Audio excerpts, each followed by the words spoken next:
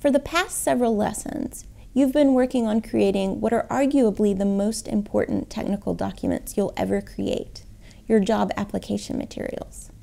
Your job packet will be due this lesson, so it's time to turn our attention to revising and proofreading these documents to make them as strong and clear as possible. In Lesson 9, we'll be learning about revising and proofreading techniques, and you'll be able to immediately apply those techniques to your job packet before you turn it in.